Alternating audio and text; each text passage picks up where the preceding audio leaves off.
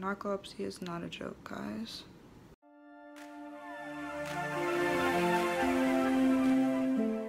Good morning, everybody.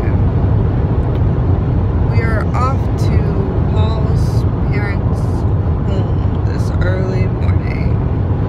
Early. It's 10:30. It's not that early. We woke up at 9. I wasn't pleased. I want to sleep. I feel like I'm saying a haiku. Thank you. That was beautiful. You know that was beautiful. Anyway, we're off to Paul's parents' home this fine early morning because his aunt is in town from Venezuela. We haven't seen her since our wedding, which was like almost 3 years ago. Yeah, you can do my house. Shut up. She's gonna be going back today. She had to like sneak out of Venezuela to see us. Did they let her out? Yeah. It amazes me. It's very difficult, but There you go. you know, gotta pay money. Very difficult, and They're not lying when they say how bad it is in Venezuela. It actually is very bad over there. they're not lying. It's actually sometimes worse than what they say it is. There you go. So we're gonna go see her.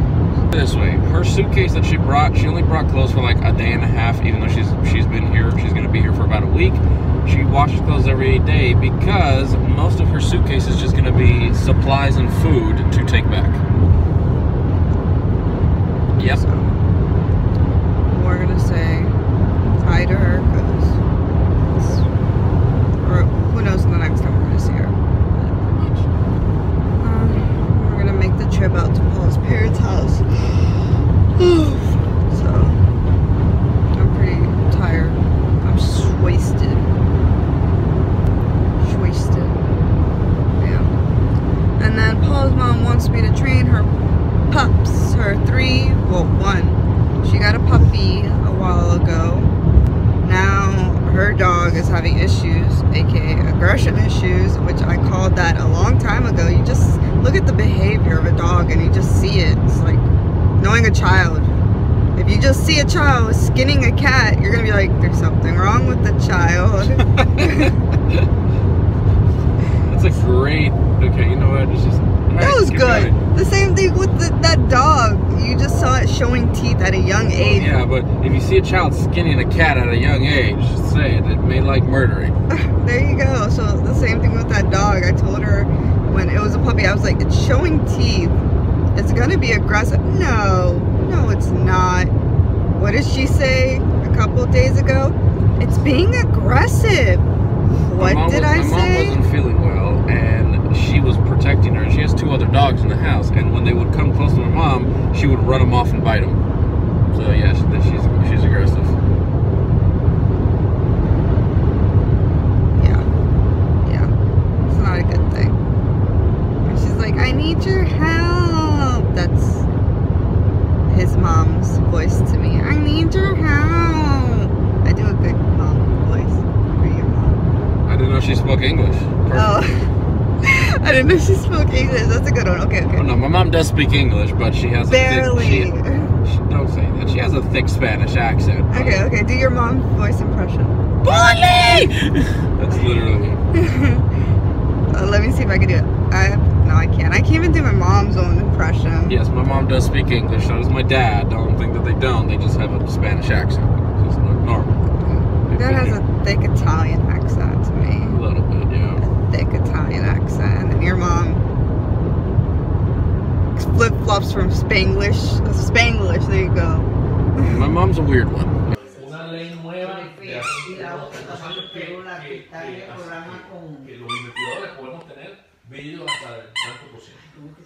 Hasta limus you can have dark. You can have darker than legal. That's what it says. Have you seen her face? No.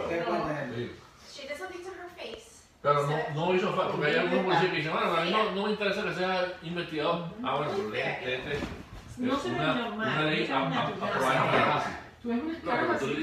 Alright, so we left Paul's parents' house and it is freezing outside. No, it's not. It's amazing. It's the highest it's been 68 and it's cold for us Floridians and it's windy. again. So we're all freezing. Floridians. I know some of you guys are from up north, so you guys are like, that is so not cold. 68 They're is... laughing at us right now. Yeah, you guys are laughing at us. It is freezing. And we were all like, oh my goodness, I had like a blanket over me, and I was like, nope. We all have our winter jackets out and stuff like that. I was okay. I was in shorts and a t-shirt, but my entire family is in shirt, jackets, jeans. Janice had 3 blankets on her with a dog. Don't question me. I will. I was cold. Like I like to call me, I am a tropical bird. So don't blame me. But now we are going back home. Judd and Jackie are waiting for us at our palace. And we are going to bid them adieu, because they have their own agenda for today, and then they're going to be going back to Tampa. But we had a fun Disney weekend with them. I am probably going to take a short mini nap because I am exhausted, super tired. I've been kind of working really hard this weekend. Yeah, so I'm pretty sleepy. And then afterwards we're going extreme grocery shopping. Dun, dun, dun. You excited for that? Not really, because I have to push the cart around, load it in the car, unload it at home, put it away at home. Oh, Janice is just in there like, here, put that there. No, you're putting it there on the spot. Put it here. And Orion just looks at me like, just give me food. I still can't lift heavy stuff or move around because I get many sharp pains here and there. So I still gotta take it really easy. So I'm trying though. There we go.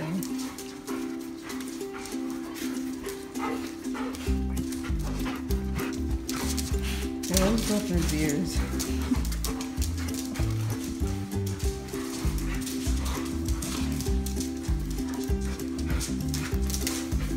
Take her out. Take her out. Go for the gut. Oh my gosh. No violent coaching. Oh, he's running away. He ran away. Yeah, Harlow's the victor. He literally ran.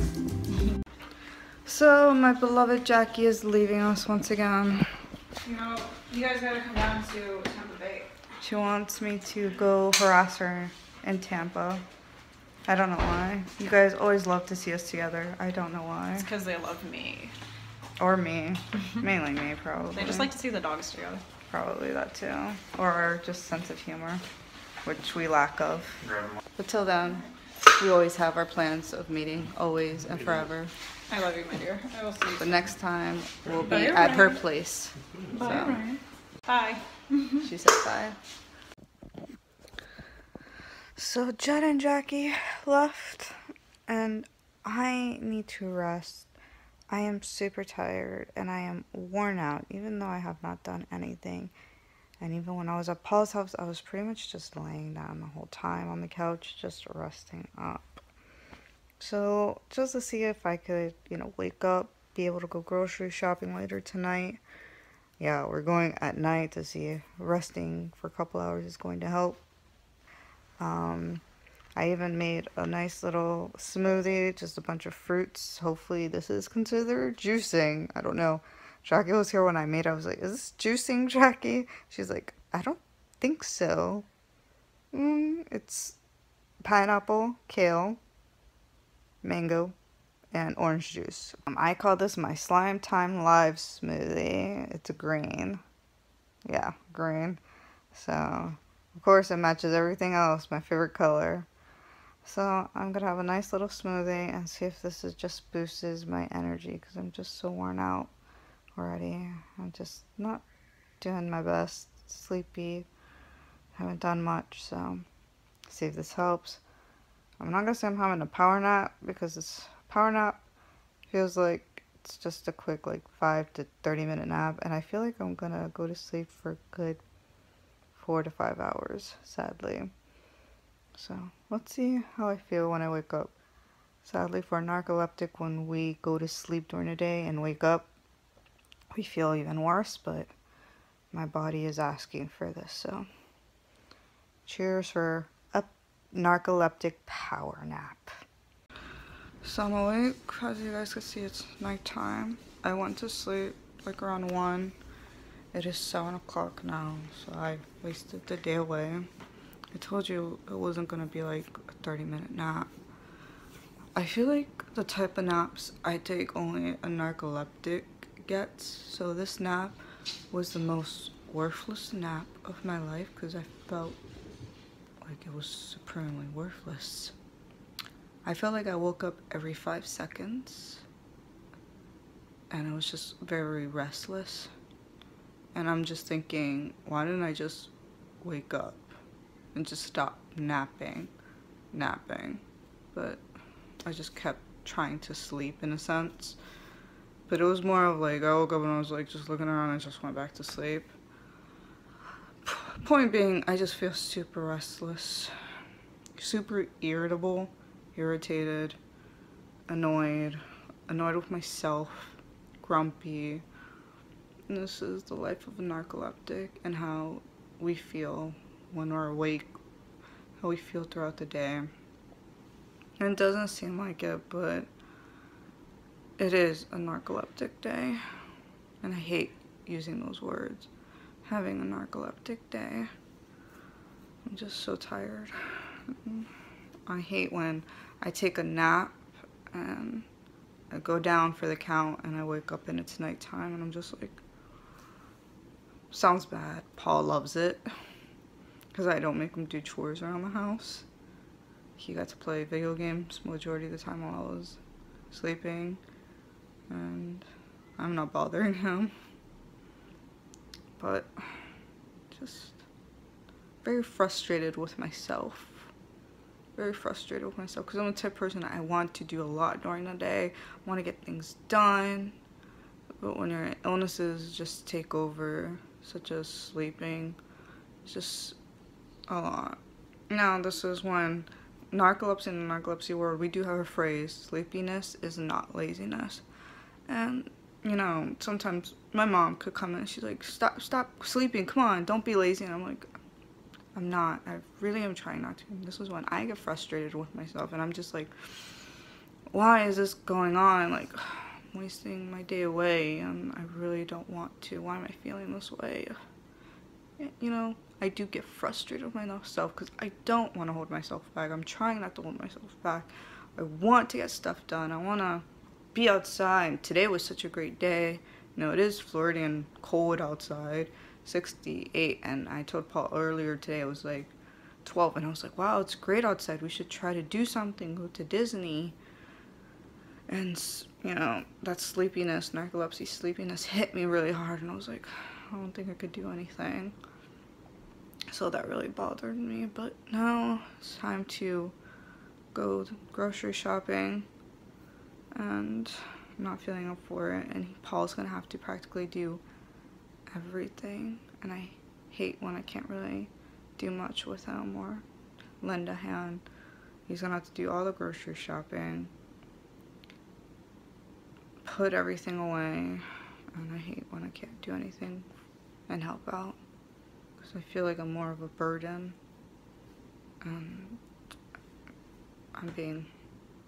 You look at me and I'm just being lazy and I'm just really tired and exhausted. And it sucks because I just look at myself. I slept from 1 to like 7 and then it's gonna be nighttime and I'm going to crash so hard again. So it's very frustrating. Narcolepsy is not a joke, guys. It's really a hard chronic illness. And mine isn't really being treated just yet. We're still fighting to get the medication that I need to see if I'll get it. But tomorrow we're gonna talk to my doctor to see what's going on with insurance, because apparently Friday or Thursday they did a peer-to-peer with my doctor. They did a peer-to-peer. The doctor was supposed to call the insurance, and the insurance has their own doctor to talk to my doctor, so they're doing a peer-to-peer to finally get an okay for me to get this insurance, they're gonna get an okay for me to get this medication. So I'm pretty hopeful right now. Hey guys, so we didn't go grocery shopping. I was just too worn out, too tired. Did not happen. Oh well. But I saw a comment that popped up on YouTube, and sometimes I feel like, you know what, that's a great topic to talk about and to educate and bring awareness. And it's all about narcolepsy, and today is a horrible narcolepsy day. So let's talk about it. So a lot of you guys, I posted a video a while ago about my frog phobia. And a lot of you guys, one of the questions was, why are you so scared of frogs? And how does that have to do with narcolepsy? Now, when it comes down to narcolepsy, there's different types that play into narcolepsy, such as hallucinations, cataplexy, daytime sleepiness, and paralysis. Now, the ones that I suffer from is type 2 narcolepsy, which comes from daytime sleepiness, which we saw me suffer from today, paralysis, hallucinations. I do not suffer from cataplexy. Now, you may be asking, okay, what does this have to do with frog phobia? Now, when it comes down to narcolepsy, sometimes when you're sleeping, your narcolepsy can,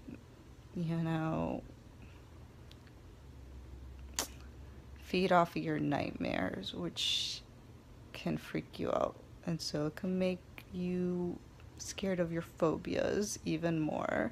I was never that bad with frogs, but one night it made it 10 times worse. And I think that's when it made my frog phobia worsen. So one night I was sleeping and I had a nightmare about frogs. Not a big deal. It wasn't a big deal at all. All of a sudden I woke up. I couldn't move at all. Paralysis. Okay. Everybody handles their paralysis differently. What works for me may not work for you. For me, I have to stay calm. I heard another narcoleptic say that they start moving their body limbs little by little from their toes and up. I have to stay calm. I start, being calm as possible. I can't hyperventilate. If I start panicking, it makes the paralysis even worse and lasts longer. Now, sadly, if, sound hallucinations and seeing hallucinations come into play, I freak out like anybody else. If you're seeing stuff and hearing stuff, of course you're going to start panicking. Now, this paralysis was a lot different. I was paralyzed, okay. I was like, let me stay calm. All of a sudden, I'm hearing frogs all around me. I'm starting to panic. I just start panicking. All of a sudden, I'm just seeing frogs jump all over me, across my face, and I'm like, I'm starting to hyperventilate. Sadly, Paul is the best, wonderful, but when it comes down to nighttime narcolepsy, I need him to be my Superman. He is the most heavy sleeper possible. He is not there for me. Now, I have Orion. He is crate trained. When we tell him to go in his crate, just waiting for Orion to just get up and go, he will go. We have his crate open, though, of course. His door is open. So whenever, of course, I'm having paralysis, I'm starting to hyperventilate. Of course, I can still breathe. Orion is trained to hear me, come out of his crate, start nudging, pushing the bed really hard. That's when, him nudging me really hard comes into play. He starts pushing, moving the bed as super hard as he can. And that's when the feeling of I'm not alone. There's somebody here for me. This feeling of hopelessness, I'm not alone. These things I'm hearing, I'm seeing are fake. Because thankfully, if there was something actually here or something I'm hearing or seeing here, Orion would be all over it. He is a golden. He loves to play. If there was really a frog around me, he would be all over it. If there was something really there, he would be all over it. So it's great to have him just let me know, hey, there's nothing to be freaking out about. So I'm just like, okay, he's here. I'm good. Okay, relax, okay. And when I wake up or I'm able to move, I'm like, oh my God, thank you so much. So it's good to know he's here for me and that the episode passed and I could calm down. So, sadly, narcolepsy with nightmares and feeding off your nightmares is the worst feeling possible. Well, Paul got me sushi. I got a chicken roll. And then my favorite, a spicy tuna and Don roll. I love it. I love raw fish. I can't. And I love spicy. And of course I got spicy mayo. Like, I love sushi. Orion's here. Now, this weekend was a weekend to test my limits. I haven't had Chipotle in a really long time. Because before my gallbladder being taken out, it just killed me. But yesterday I tried it with Judd and Paul. Did not faze me at all. No stomach pain. It was perfect. Orion, close the door again. Good boy. Good boy. But I did wonderful. But I'm still having a huge problem of I can't use the bathroom. I used the bathroom in about a couple days now. Maybe more. I'm saying a couple days. I'm just being optimistic, but oh well. I wish I could be on everybody's level who've gotten their gallbladder out and say, yep, I go all the time when I'm having bad, horrible, greasy foods, but I'm not there with you guys. So we're still following up with the whole rectal dysfunction and whatnot. And we'll see what happens. But I'm really happy, though. I am happy that I can have food again. Spicy food, greasy food, horribly bad food, and not have stomach pain. So that is a great upside. I'm happy about that. But I'm not happy that I'm not going regularly still. So, oh well. But I'm happy that I'm eating sushi here. That's my favorite food. But for now, I'm ready to go to bed. I have Stranger Things on, the new season, season 2. Sushi.